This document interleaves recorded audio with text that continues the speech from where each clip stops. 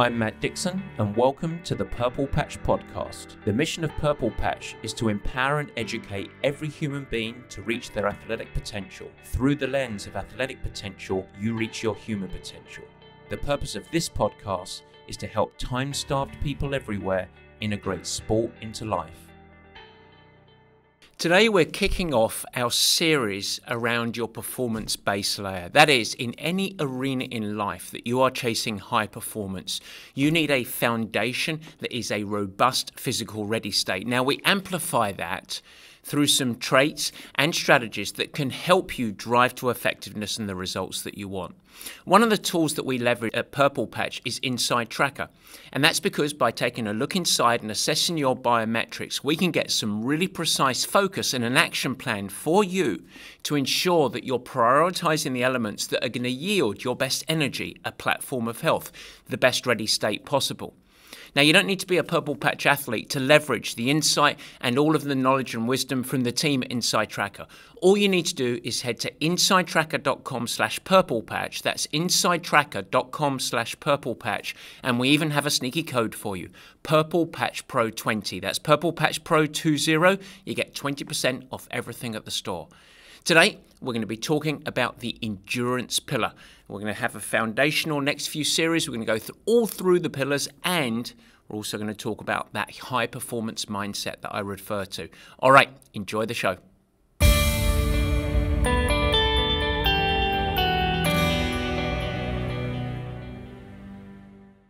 And welcome to the Purple Patch Podcast. As ever, your host Matt Dixon, and today we are kicking off an important mini-series of shows that are going to be important foundational education for every listener. That means you as well.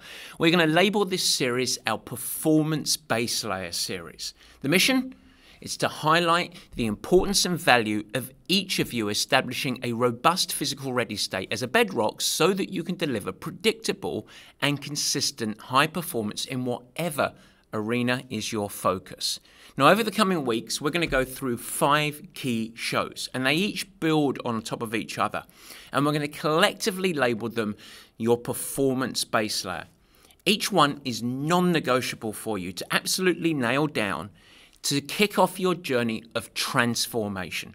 Now, transformation is a process that cannot be rushed, but by the end of it, you are a high-performing human being. If you want to achieve, excel, and get consistent in your results, this is going to be some foundational education from you.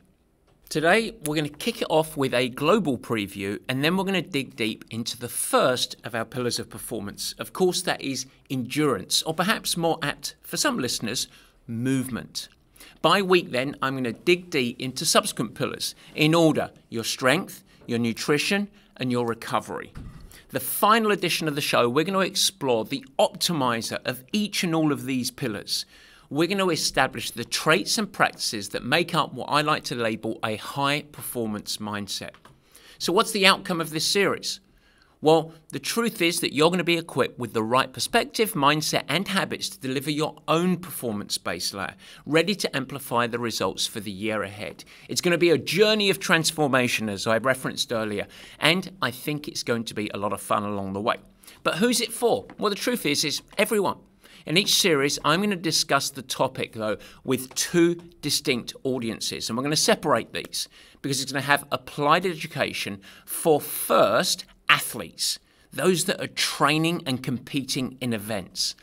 And then the other group is going to be folks that are just interested in what I might label life performance, improving your longevity, your health span, perhaps how you show up in the workplace and broader life, becoming a more effective leader, employee, manager, person, parent. So a much broader application, but very, very important for every one of us.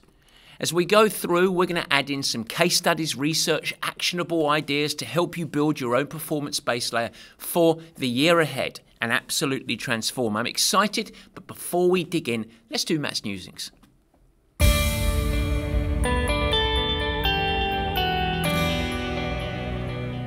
Yes, Barry, it is Matt's Newsings. Now, folks, I'm going to invite myself, if it's okay with you. What would you think? Can I invite myself over to your house? I'm just going to be there for, about 90 minutes or so, maybe 2 hours tops. But while I'm at your house, what I'm going to do is I'm going to coach you on the bicycle, just me and you. And we're going to finish the session, and you're going to be empowered to become a better bike rider. You're going to have some key habits around your posture and pedaling. You're going to be equipped to navigate any sort of terrain. You're going to be able to manage and pace your efforts. And most importantly, perhaps, you're going to be equipped with a toolkit to get the very best speed out of whatever fitness you have. Now, along the way, I'm going to bring my little jukebox with me. I'm going to play some cracking tunes. I'll even spend some time having some tea with you and some best day non-alcoholic beers. The very best of non-alcoholic beers, I should say. Does it sound like fun? Maybe valuable to you? I'm committed. Willing? Are you? All right, let's do it. All right, it might come as a little logistical challenge for me, but why don't we get as close as we can?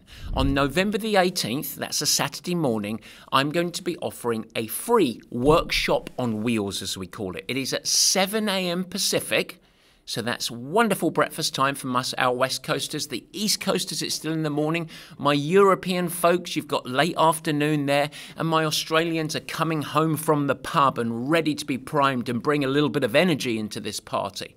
But everybody is welcome. You don't need to be a Purple Patch athlete, and it is free to attend the workshop on wheels.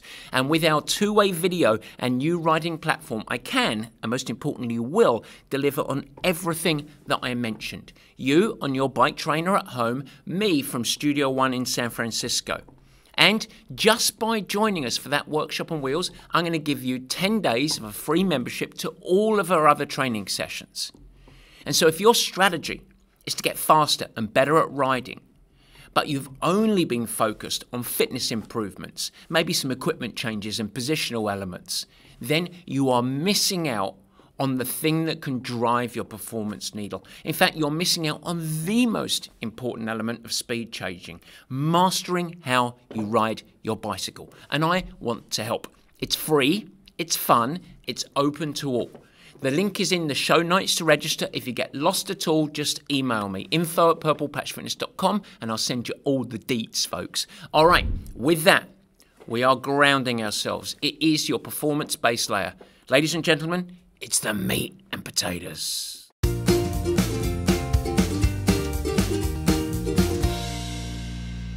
Yes, folks, it is the meat and potatoes. Growing up, I was a swimmer. And I had what I thought were all of the attributes to secure my dreams. I had some talent, I worked incredibly hard, I was committed, but I felt short of my goals. I never really had that feeling that I performed to my potential on race day. And in fact, nor did most of my teammates, because we were a part of a performance culture of the times that solved high performance by simply throwing hard work at the challenge. We didn't really think about much else. Show up, do the work, period. Well, after my swimming career, I turned to swimming coaching at the youth and collegiate level, and I retained the norms of the time. I applied many of the same approaches that were given to me in my swimming career. And all of the swimmers that I guided were very, very fit and globally pretty successful. But I never truly felt like we hit predictable and sustainable high performance. Some years they showed up to their important meets and they just looked tired when it really counted. I then returned to my own athletic journey, this time in triathlon. I was just as committed. I doubled down on the hard work. I was tough. I went all in the only way that I know. And I ended up in pretty much failure, deep chronic fatigue. And it was at that moment that the light bulb went off. My journey and experiences were not unique. There was nothing special about me. Everywhere I looked at all levels, I saw underperformance. I saw equally high committed folks frustrated with their lack of high performance yield and results, at least in a predictable manner. I thought there has to be a better way. What was clear is that I, most coaches and almost all of the athletes were ignoring the many aspects that actually made up high performance. It was so easy at the time to ignore elements such as components of sleep, recovery, proper nutrition, hydration, and of course the components of integrating strength training into it. The culture was basic. Throw work at the problem and the results are surely just going to take care of themselves. I was determined to right a wrong. I wanted to go about things in a different way. In fact, when Kelly, my wife, and who I lead Purple Patch with, asked my goals for the organisation, I wrote down on a napkin, I want to evolve the way that endurance sports are coached.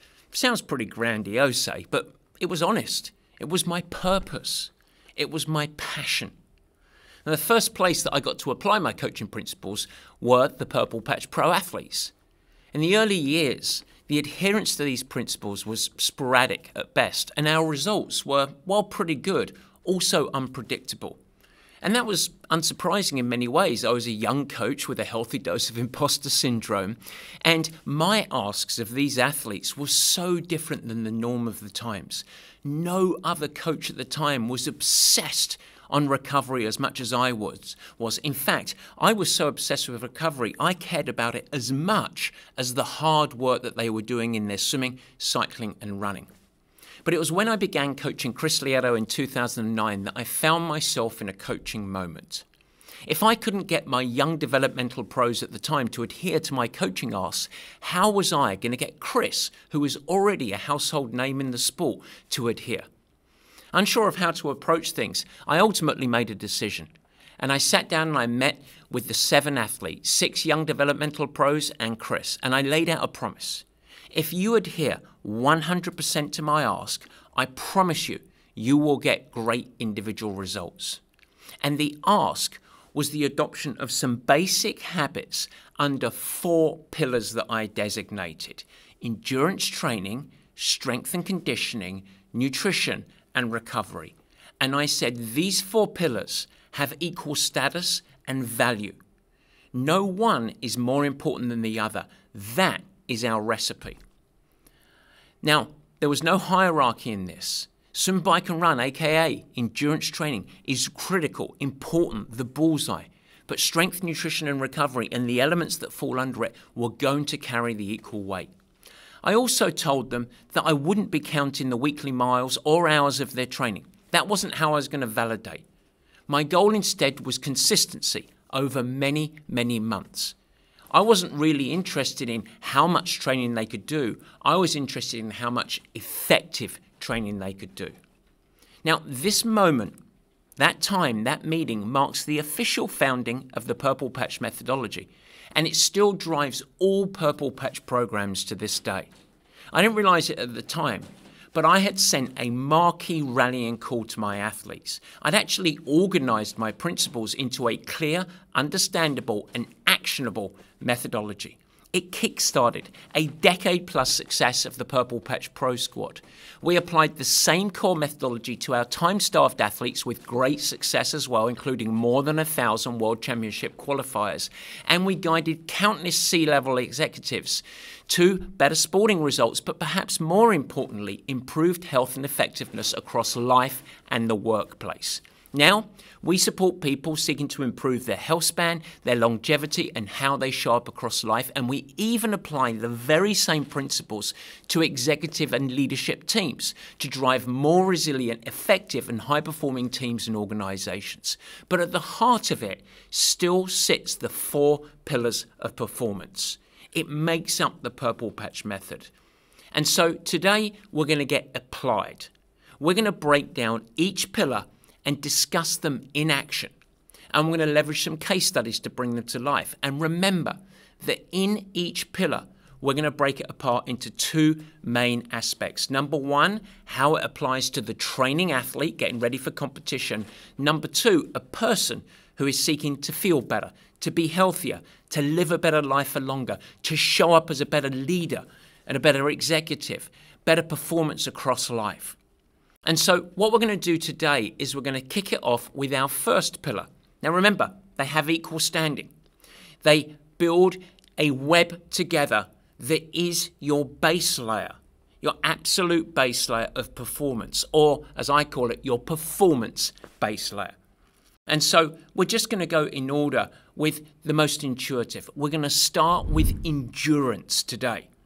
Now, we're going to have this discussion in a mutually exclusive manner. I'm just going to talk about endurance, but I do want you to remember that just because you crack the code and develop habits and practices out of today doesn't mean you're going to be successful. What we're going through over the next 5 weeks is a narrative that builds and builds and builds, that by the end of the 5th week, then you are equipped to implement, and over the course of the coming year, you transform. That's what we're looking to get done, okay? So this is important. So without further ado, let's get going. Fasten your seatbelt, folks. We're going to talk about endurance. And what I thought we would do today is we're actually going to go in reverse order, okay? We discuss athletes so much. There's a long history on this. And so you folks that are competing, you're going to have your time in the sun. But we're going to actually begin with what we're going to label life performance. So folks that are interested in life and work performance, how to be a better leader, how to improve your health span, how you can show up the very best version of yourself no matter the arena that you care about, parent, CEO, anything. Athletes, you've got to be patient when it comes to you. But I still encourage you to listen up. Because while you are an athlete, you are also a human being. So this part 1 of today's show is important to every single person, including you. Endurance or movement in daily life. That's what we're going to talk about. Now, I want to kick off with a little case study. I'm going to talk about a real person. His name is Jesus. Now, Jesus is, on paper, incredibly successful. Originated from Mexico, long-time US citizen, C-level executive, and now in his mid to late 50s. Financially secure for the rest of his life. A lovely family, 2 teenage kids. About 4 years ago, Jesus had an executive panel, as they call it. So an overall medical, and it was a big physical, and as a part of it, they obviously did a blood draw. Now, he asked me to run his blood results through Inside Tracker. We were good friends, and when it came back, it was somewhat unsurprising to me, but he had a landscape of red flags and massive warning signs. In fact, under the 10 designated sections related to improved quality of life and longevity, all of them established by the team at Inside Tracker and of course backed by peer-reviewed research, Jesus was flagged in almost every one. From heart health to inflammation to cognitive function and so on and so on and so on. Jesus was dangerously close to being diagnosed a diabetic, had metabolic disorder, had cholesterol levels that were far from favorable, plummeting testosterone and general poor in his hormonal profile, absolutely baseline levels of things like ferritin, iron levels, the B vitamins and D vitamins, and other associated indicators of both fatigue and impaired cognitive function, and many more besides. Not only was Jesus clinically unhealthy and at high risk, objectively, through my lens, he was performance impaired. So simply put, objectively, there's no emotion around this, Jesus was not showing up in life or at work the best version of himself, period. Now, let's pause here and let's consider the state of affairs a little bit. By definition, in the workplace, Jesus was successful. He'd risen through the ranks. And he clearly provides value to his team and his organization. But is he, in this place that we find him, bringing his best? Is he doing everything that he can as a leader to meet the demands of his role and actually blow those demands out of the water and excel? Imagine someone that's constantly sleep deprived, following an incredibly poor diet, and then saying, I want to go to the Olympics. It's pretty hard to conceive of this. No professional athlete would prepare in that sort of way. But similarly, Jesus, or any business professional following this same routine, is clearly not going to be equipped to show up at work and be able to make sound decisions, constantly delivering positivity and creativity compared to someone that has this incredible foundation of health and ready state. That's the performance base layer that we're talking about here.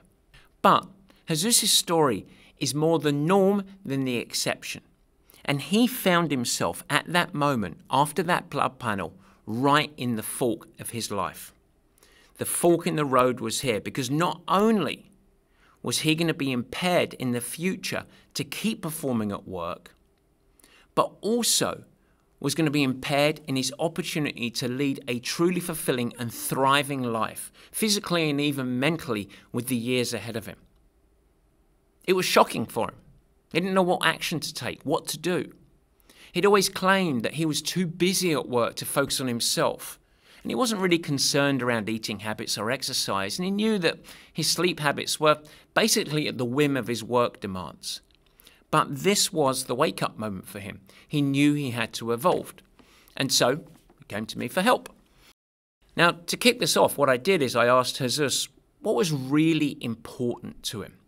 If he paused and he truly reflected personally, what were the most important things in life? Now, his initial response really quickly was to dive right into the financial goals of his organization. And so I quickly stopped him. Bollocks. That's not true. That's just a business goal. What's really important to you, Jesus? What's important?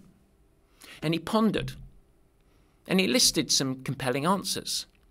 My family, especially my kids, my health, being a great leader and an example to my team and also my kids.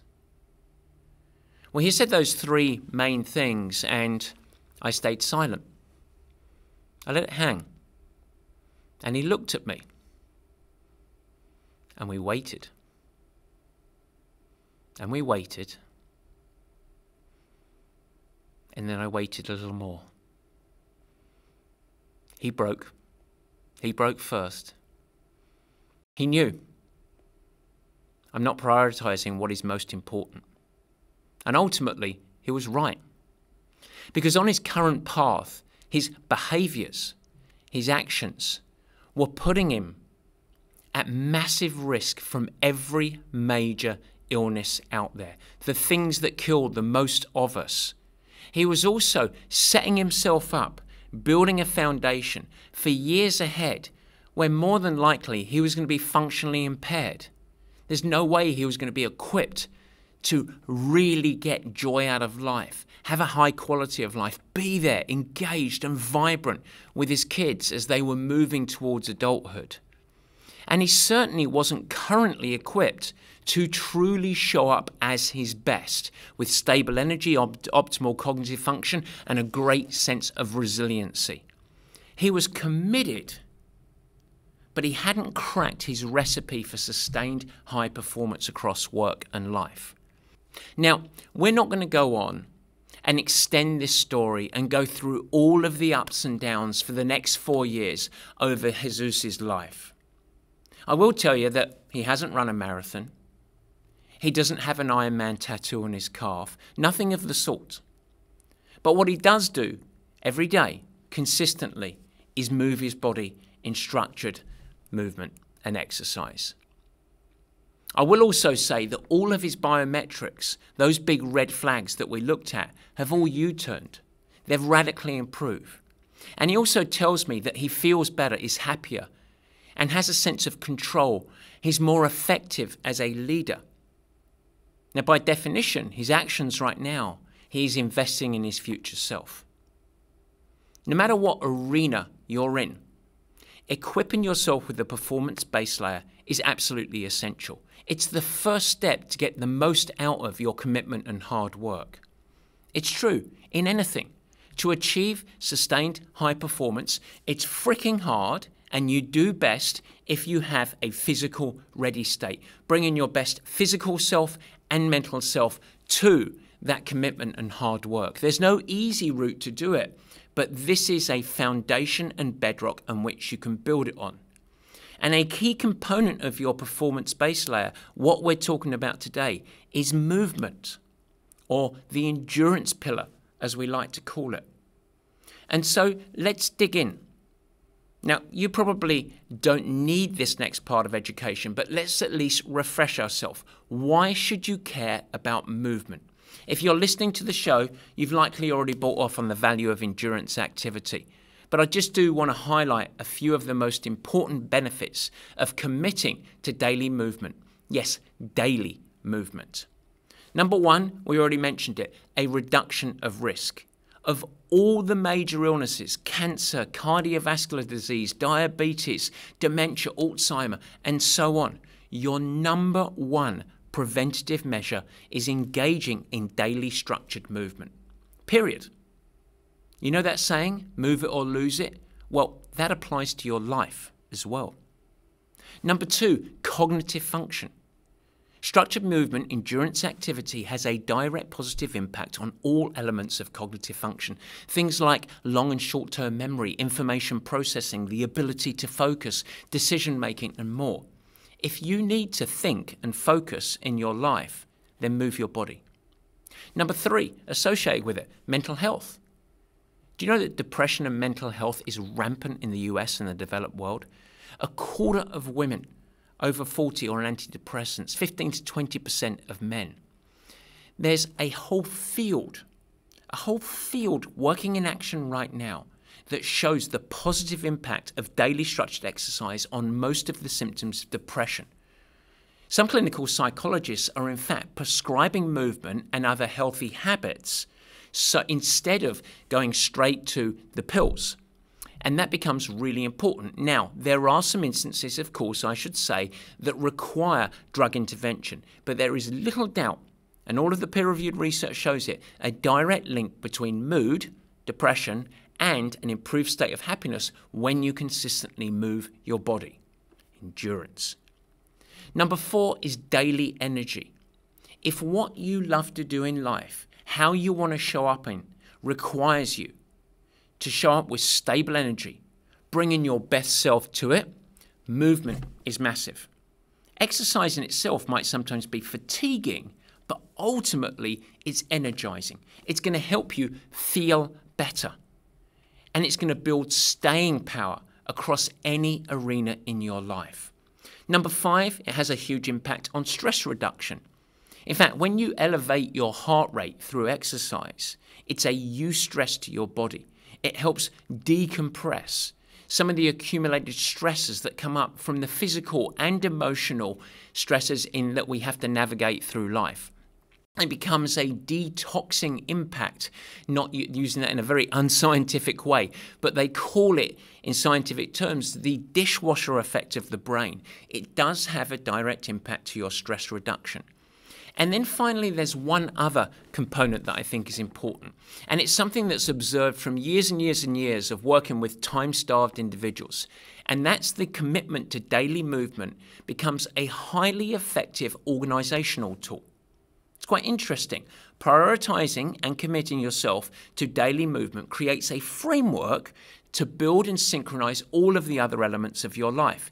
It actually fosters effectiveness. Remember that old saying, if you want something done, then give it to a busy person? Well, it actually has merit. And adding a commitment to daily movement is not just another thing that you need to add into a life that's already full of demands. It's actually a tool, an organizational tool, to actually leverage capacity, to equip you to show up more, better. And so, do we all need to, coming off of this suite of benefits that I outline, run out and enter a 5K or an Ironman? No, we don't. Let's frame what the endurance pillar looks like. Each of us has different starting lines, and it's important that we begin from where we're currently at. And from that starting line, we just build small victories. With this said, a few things that you can take away today. Number one, move your body every day. At least 6 days weekly. Now, this doesn't mean going to the gym, structured training, doing really hard movement, but move your body every day. If it's a day that you're tired or you just run out of time, at least go for a walk after dinner, but move your body every day. I'd love to see a consistent pattern of somewhere around 60 minutes of daily designated, prioritized structured movement. Now, next week, we're going to talk about integrating strength and resistance training, and I'm going to ask then for you to commit to that twice a week. And so as a little prelude to that, on those days that you do strength, you'd probably drop the endurance component or movement component, and maybe just do a 10 or 15 minute walk after dinner. But in general, move your body every day. Most of the days, that effort on those sessions that you're committing to can be conversational. You should be able to talk about anything that you like. The majority of the benefits that I outlined above don't come from having to do hard work. It's just a slight elevation, a slight demand on your body. And so getting a little sweat is good. It makes you feel better, but it doesn't need to be hard. And I think that's important. Most of the benefits come from just the steps that you take. But everyone, unless medically contraindicated, should perform at least 1 day a week of some higher intensity exercise. So most of these days can be conversational, but at least once a week, you want to hit the hammer a little bit. Now, what does this mean for you? Well, someone that's just seeking life performance, not necessarily athletic performance, you want to push your body to a level that is uncomfortable. It elevates your breathing to where conversation is a challenge. And it's optimal if you do that with short little intervals. Now, this might be something like going for a 30 to 40 minute walk, but in the middle, you do 8 little intervals or rounds of 1 minute of power walking, where you get up there and get strong. 1 minute of easy walk in between, back and forth, like a seesaw, very strong. An alternative might be doing your 40, 50, 60 minute walk on a nice hilly loop. And every hill you come up on, you push it a little bit. You walk up very strong. Now, an athlete might be going 10 by 1 minute best effort on the bike, or 3 rounds of 6 by 30 seconds, very hard on the rowing ergometer. And that's great. But at least for you, once a week, you want to get uncomfortable and be comfortable being uncomfortable. Very important, okay? It doesn't matter the venue, but the high demand and tough short intervals are critical for your development and for the benefits. And that's it. There are 2 more things that you might consider. How to get a little bit of gasoline and amplify your results even more. Number 1, if you can do some of that activity, that structured movement, your endurance pillar, with other people. Really good social engagement and a little bit of team aspect really helps your enjoyment, a little bit of accountability, and even your performance. And secondly, if you can mix modalities, that's an amplification of the power of all of this stuff as well.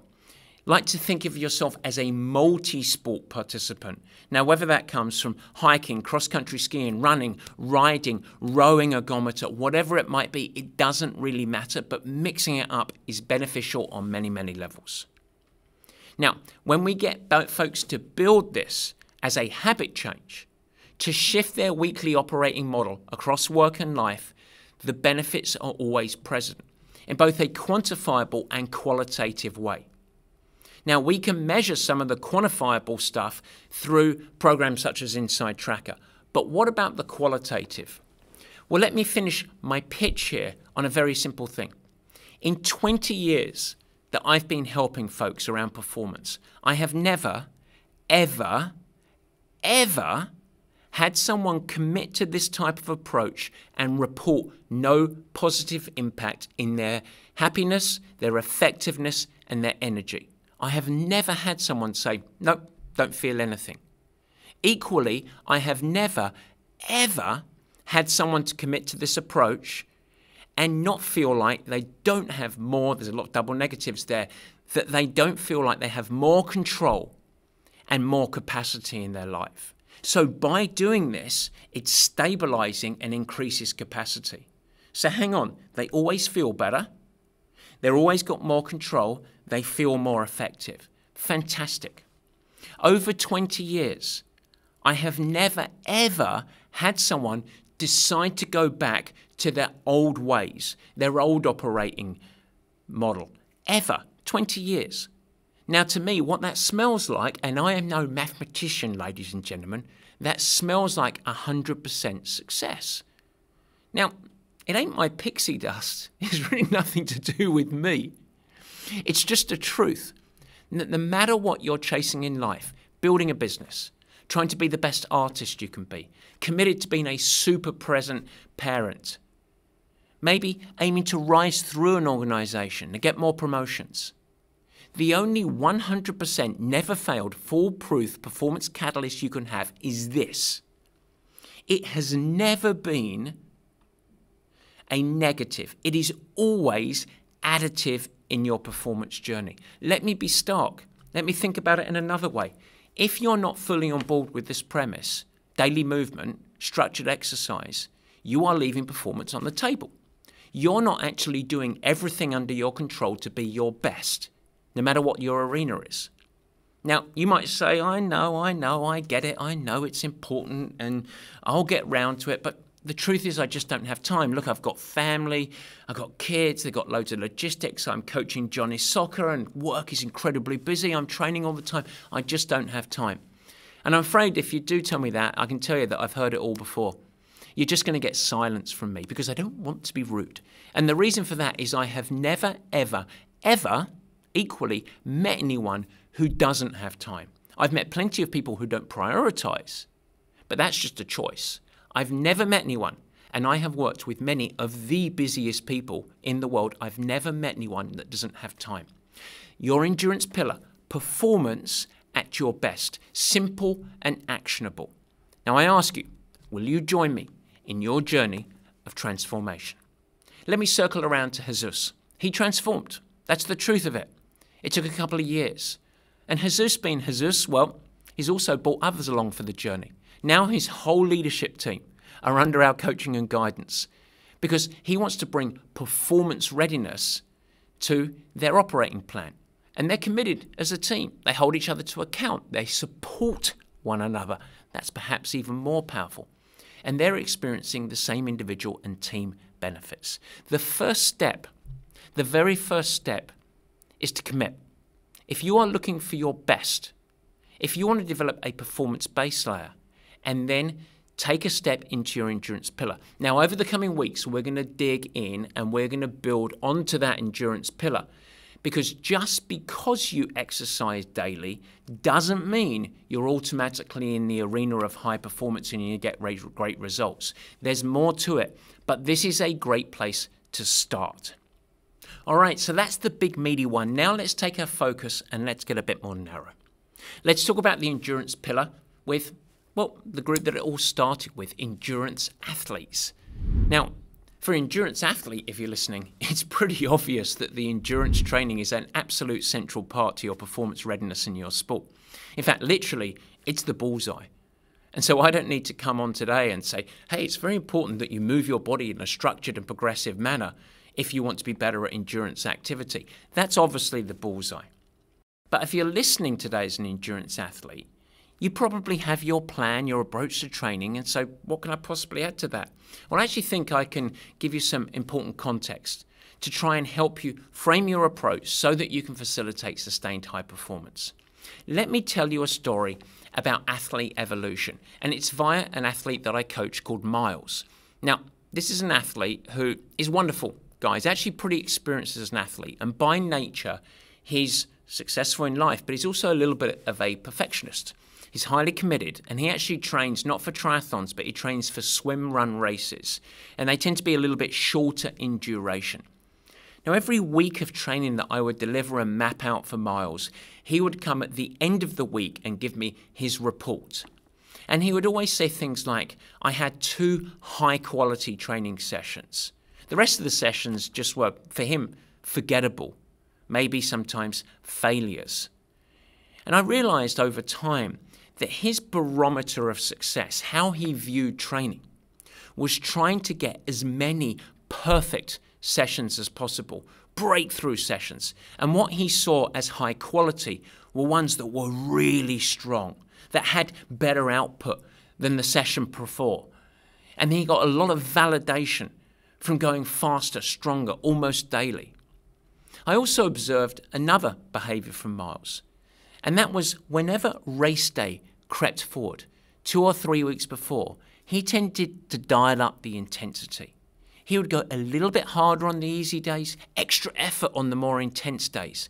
I want to be really primed. 14 days out, 13 days out, 10 days out. Let's dial it up. Let's get ready. I need to be ready.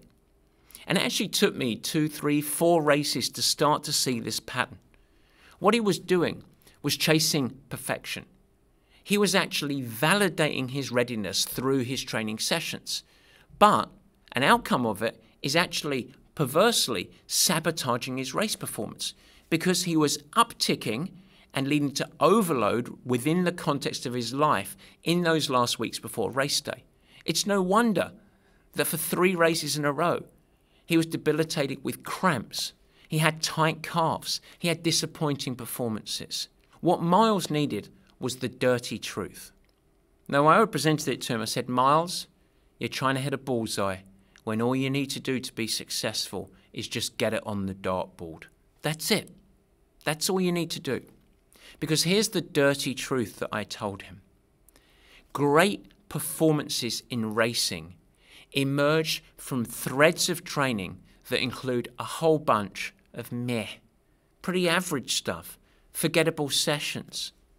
The truth is, with highly successful training, there's a lot of mundane stuff that you don't really think about. You actually just check the box because the key word is consistency. If you really want to build performance, the pursuit should be to layer on and layer on and layer on consistent training, not just over weeks, sometimes not even months, sometimes years. And by definition, if you're going to do that, your body of work that you're creating is going to include probably 85 to 90% of all of those sessions are relatively forgettable. They might be tough, they might be challenging, you might be fully engaged in them, they might be executed as best as you possibly can, but generally pretty forgettable. And then you've got maybe 3, 4, 5% that you could designate as bad sessions, where they were just tough days, that for whatever reason, fatigue accumulation, other stuff going on in life, it just didn't go well. You tanked, and that's pretty normal as well. And on the flip side, you've got the other 3, 4, 5% that you sparkle. You feel like Superman. That's the breakthrough. It's validating, and that's great, and you can celebrate them. But when you roll that together, the lion's share of it is pretty forgettable. But that is a normal high-value training load. And so if you're taking the Miles approach and always thinking and validating successful training being built around that 2, 3, 4, 5% that you really have a breakthrough, it's a fool's errand. It's going to start to lay the groundwork to poor training behavior. So when Miles really took this on board, he shifted his lens a little bit. He actually stopped chasing race performances in training. Instead, he actually got to not only enjoy training more, but he stabilized his fatigue levels. He actually started to establish control. That when I asked him to turn it up, he was equipped to do it mentally and physically. He actually started to develop the courage to go easy when it was called for. And that sense of control is another word for predictability. He also gained perspective on the impact of the other sources of stress. He had a heightened awareness of things like poor sleep, travel, bad eating, too many competing demands, because he had a better sense of control over his training. He used to barge through those sensations, just dumping hard training into that mix, no matter what the life situation was. But he started to become more pragmatic. He evolved. And what he built was a through line of consistency, the magic word. And guess what? He got faster. Oh, ladies and gentlemen, isn't that positive? He evolved from doing actually nothing radical outside of building consistency and not chasing daily heroism. This is an incredibly common mistake of mindset. Many athletes make it. In fact, it was my mistake, and I ended up in the gutter with chronic fatigue. But Miles is now unshackled and evolved. And the reason that I tell you this story is to set the stage for a few key principles for the endurance pillar for the athlete. Here are some truths. No matter what program you're on, these are truths. And let them be your guiding light as you build your own program or execute the program from a coach. Number 1, your mission as an endurance athlete under endurance training is to build massive consistency of underlined effective training over many months. That's it. It's not about how much you can do, it's how much effective training you can do. Your ability to remain consistent will be dependent on you integrating that training into your life and acknowledging the ebbs and flows from all of those external stressors. Not chasing validating breakthrough workouts every day or week. Instead, just leaning into the process and realizing that transformation takes time. That's why we say at Purple Patch, embrace the journey, love it, have fun with it. Number 2, any smart endurance training program is going to have a hierarchy of session emphasis, of focus. You could call it A sessions, B sessions, what we like to call it, key and supporting workouts. In other words, if you're an endurance athlete, not all of your weekly training sessions are viewed equally. A smart program is going to include 1, 2, or 3 days of higher demand. And the rest of your days and sessions are important, they play a role, but they're supporting. Now, if you're time-starved, this becomes even more important for you. Critically important, key and supporting workouts. Understand the intent and have that as a leverage point. Number 3, related to this, the most successful athletes that I've observed know when to show up, when to bring it. And that doesn't always mean the battering ram. They know when to show up. Now, I've mentioned that we shouldn't chase or expect breakthroughs every single session or every single week. This doesn't mean that you shouldn't have focus and engagement. Alrighty, focus and engagement is a good thing. You're going to get the most out of training sessions if you understand the intent and how to execute it, and then focus on executing to that intent. You also want to do it with the very best form and focus that you possibly can in all of your key workouts.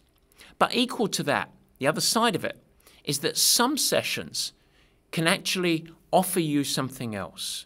They can provide something that is in many ways equally powerful in the big context of your life, and that's decompression.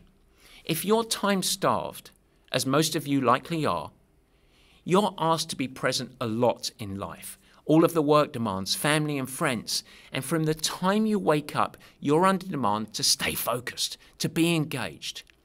And if you try to stay wholly engaged and focus in every single minute of every single training session, all that's going to happen is your sport, ultimately your hobby, is going to become a second job. And so in those key sessions, you do need to understand the intent, you do need to execute it, and you do need to be focused and engaged. But the other side of it is give yourself some leeway to designate a few sessions of the week that are what I like to call soul-filling. These are lower structure and easier. And they are valuable for you. They give you general conditioning, tissue resilience. You can also sometimes focus on a bit of technique, but they are decompression tools. It's me time. Ladies and gentlemen, I love my me time. It really is. It's important. Something that you own, that you can go out. So for me, just to give you context, it might be a 50, 60, 70-minute trail run. And I go and listen to my Scandinavian crime thrillers on audiobook. Maybe I run in silence and look at the streams in the trees, or even let my workday marinate. Sometimes I even practice upcoming speeches that I have to make, or without notes. But it's soul-filling. I enjoy it. It's me. Whatever it takes to make these sessions fill their role. Very easy effort and a decompression from life demands. The final component, when you know you're getting your endurance pillar right as an athlete, is when your recipe, your training plan, feels like it is a part of your life. When fatigue is indeed a part of your training life, but it doesn't mean constant fatigue. In fact, when you step back and you reflect on yourself, your training program will sometimes get you tired. But overall, committing to your training program should amplify your daily energy. It should help you consistently feel better, show up better. That's a huge component. In fact, that's probably your biggest value of this journey that you're on. So if you're committed to consistent training And then you're going to know that you're getting it right when it helps you show up better. It's also going to help you be more organized and more effective. And you're also going to be equipped to be present when it really counts on the important shit: work, family, loved ones. If your endurance training leaves you constantly fatigued or sore, or your training is wildly inconsistent, and then you are going from bulletproof to bullet-ridden. And that's not a good thing. You need to evolve your plan. You need to evolve your approach. As a time-starved athlete, success on the endurance pillar is anchored around 3 words: consistency, integrated, and additive. And that is additive to your broader life. Consistency, integrated, so it's dancing with life, and it's additive. It amplifies life. That's when you crack the code, and that's how you get to your best race results as well. And so I encourage you to consider that when you commit to your athletic journey. And that, folks, is our initial pillar, endurance. Next week, we're going to go and move some heavy things because we're going to be talking about everything under the banner of strength. Yes, it is high-load resistance training, but it's also explosive movements, core and control and stability, balance and synchronization. It is going to be a healthy discussion. And again, we're going to break it into our 2 components: life performance and athletic performance. A fun one, guys. I hope that it helps you put everything in perspective, and I'll see you next time. Stay healthy, look after each other. Take care. Guys, thanks so much for joining, and thank you for listening. I hope that you enjoyed the new format.